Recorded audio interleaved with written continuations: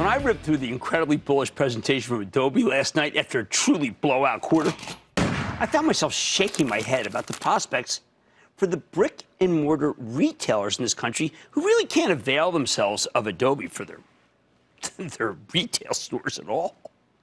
You just can't compete against digital merchants if those merchants are armed with Adobe. I don't know how you do it. As CEO Shantanu Narayan explains, we are in the golden age of creativity, which is stoked from grade school with Adobe Spark, which is the lowest end, and it's upending everything as these kids grow up and master e-commerce. No wonder Adobe stock rocketed $14 or 5%. It's a $140 billion company in wake of that colossal quarter. Think about a typical enclosed mall for a moment. There are anchors like a Macy's or a Nordstrom or other department stores that are now too small to mention on air, but have tens of thousands of people working for them. Then you've got a bunch of Gaps, Abercrombie's, maybe some one-off clothing, a jewelry company, a Tumi, Williams-Sonoma, Chico's, some L Brands operations, as well as a oodle of Flotsam and Jetsam. When I go through the Adobe conference call, reading through it on Adobe Reader, of course, I see I can use their software to recreate all the best parts of the mall by finding what the customer really wants and then presenting to them online the best way to shop, because you don't have to go anywhere or speak to another human being or try something on in a dressing room. You can try it on at home, order two of them, send the one you don't like back. Designers can make more creative merchandise than what's in the mall. Then target the people who want those products much better than a mall can. Again, using Adobe. Figure out how to scale up the business rapidly using Adobe. Cheaper, faster, better, and of course more creative with far less inventory risk. Expensive salespeople, hobbling rents.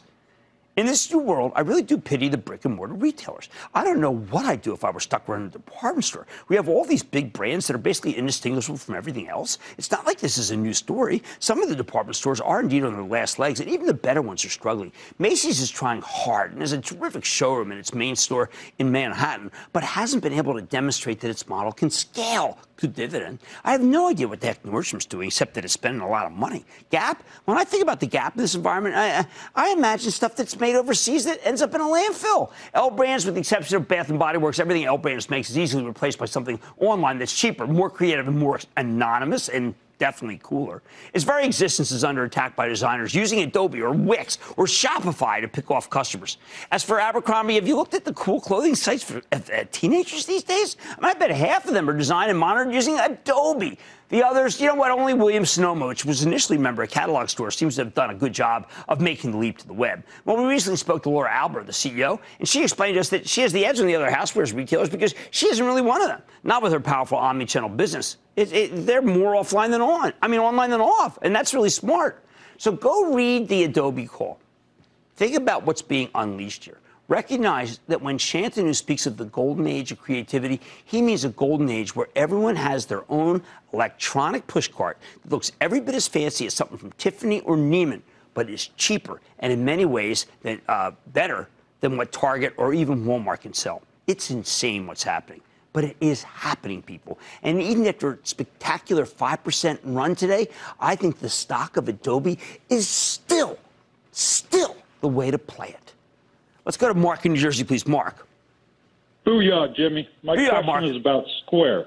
With Square Cash App loads currently outpacing Venmo, along with the recent run-up in the stock price from the low 60s, as well as being up about 30% for the year, do you think all the good news is baked in, or do you still think No, I don't. I mean, we got to be upside? careful about. There's an analyst that keeps saying that they're pacing. I mean, look, they're doing a little faster growth in some parts of Venmo than others, but I got to tell you, they both can coexist. Many people, including me, got freaked out at PayPal like at $100 when we kept seeing those reports that Square's growing faster. They both can live, and they both are buys. All right.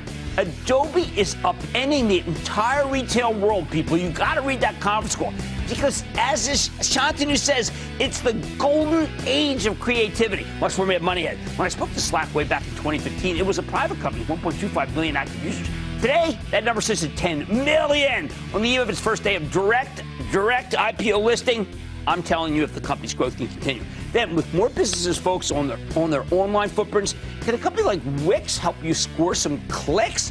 I'll surf with the CEO. And all your calls rapid fire in tonight's edition of the Lightning Round. So stick with Cramer. Don't miss a second of Mad Money. Follow @Jim Cramer on Twitter. Have a question? Tweet Cramer. #MadTweets. Send Jim an email to madmoney@cnbc.com or give us a call at 1-800-743-CNBC. Miss something? Head to madmoney.cnbc.com.